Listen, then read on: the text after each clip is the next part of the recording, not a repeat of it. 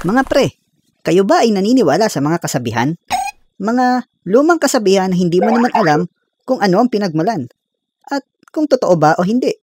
Bibigyan kita ng example. Sabi nila, malas daw kapag may pusang itim ang tumawid sa tapat mo habang ikaw ay naglalakad. At malas din daw kapag nagwalis ka sa gabi. Sabi kasi nila, lalabas daw ang biyaya. Malamang narinig mo na to, di ba? Pero, bakit nga daw ba malas? At anong klaseng kamalasan? Ako rin naguguluhan eh. Pero tara, isipin natin kung bakit nga ba malas. Para malaman natin, ilagay natin si Elvis Fresco sa isang kalye na naglalakad.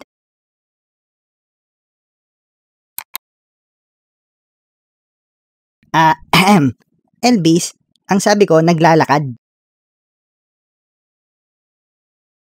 At habang naglalakad si Elvis, lagyan naman natin ng pusang itim. Ang sabi ko, pusang itim. Okay, thank you. Si Elvis ay masayang naglalakad.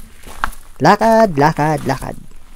Nang biglang may itim na pusang tumawid sa kanyang dadaanan.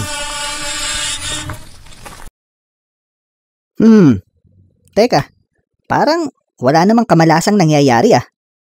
Di ba lumang kasabihan na to? So, kung luma, edi wala pa sigurong mga building. Okay, alisin natin yung mga building. Siguro, wala rin kuryente pa noon. Okay, patayin natin yung kuryente. Okay, sige, ulitin natin.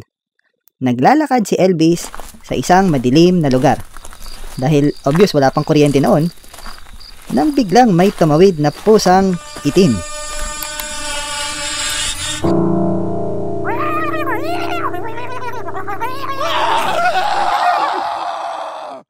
Ayun, nakita niyo mga kabarangay? Kaya pala malas, kasi makakagat ka nga ng pusang itim dahil masyadong madilim para makita mo yung pusa. So mga pre, in other words, niloloko lang pala tayo ng mga lumang kasabihan. Siguro, ganun din kung magwawalis ka sa gabi. Kasi walang kuryente. Kaya malamang mawalis mo nga yung mga pera.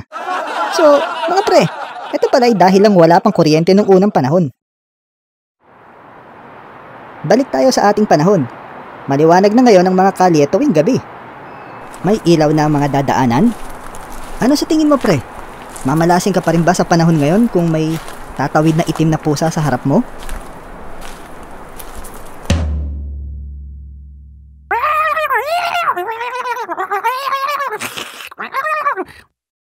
Oo nga pala.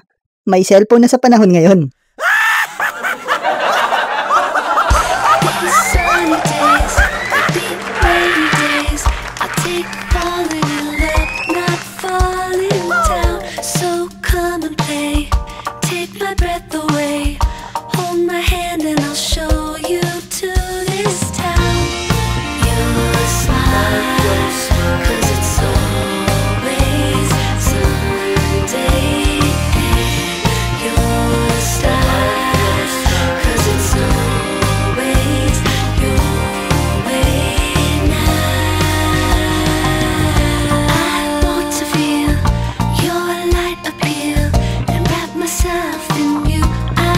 Spellbound, this candlelight whets my appetite.